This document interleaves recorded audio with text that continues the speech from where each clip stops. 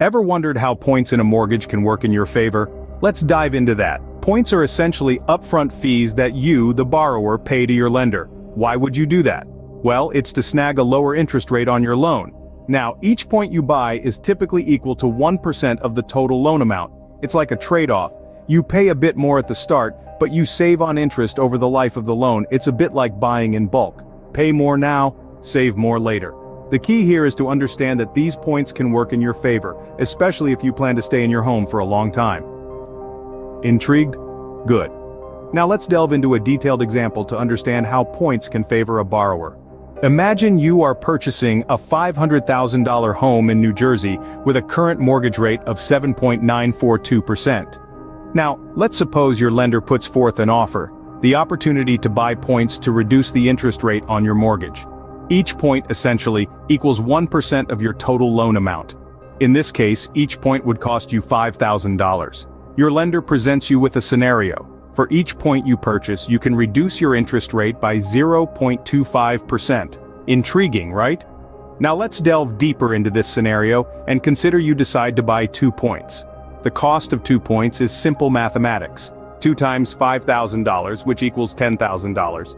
Each point, remember, reduces your interest rate by 0.25%. So, 2 points would reduce your interest rate by 0.25% times 2, which equals 0.5%. Now let's do a bit of arithmetic. Your original interest rate was 7.942%. With the purchase of 2 points, you've managed to reduce it by 0.5%. The result? Your adjusted interest rate on your $500,000 mortgage is now 7.442%.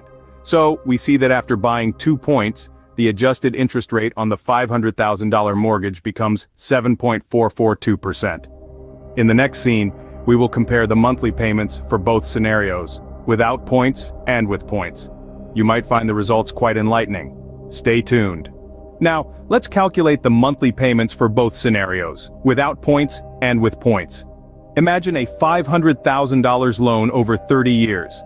With no points purchased, the interest rate is 7.942%. This means a monthly payment of roughly $3,634. Now consider the same loan, but with 2 points purchased for an upfront cost of $10,000.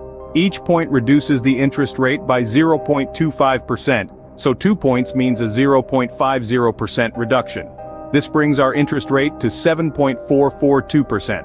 With this adjusted rate, the monthly payment drops to approximately $3,453. So what does this mean for the borrower? Well, by paying $10,000 upfront for 2 points, they reduce their monthly payment by about $181. That's a significant saving every month, and over time, these savings can add up to a substantial amount. By purchasing 2 points for $10,000 upfront, the borrower saves approximately $181 per month on their mortgage payment.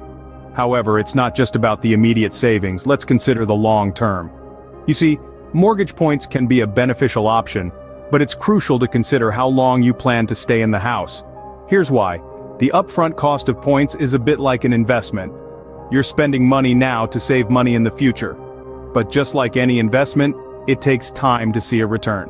So, if you're planning to move out in a couple of years, the monthly savings might not be enough to recoup the upfront cost of the points.